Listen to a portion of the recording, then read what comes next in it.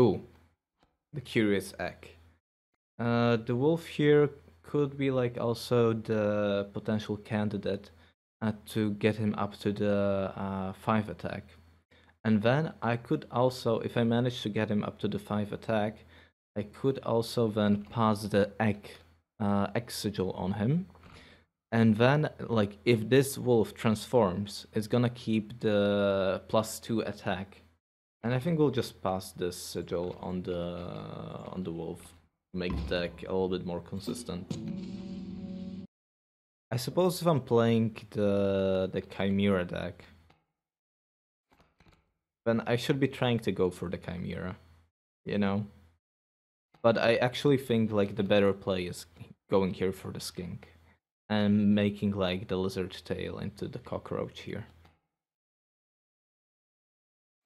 Let's do the wolf.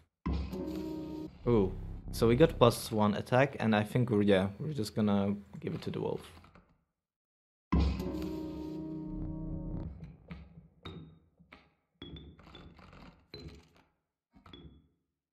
There you go.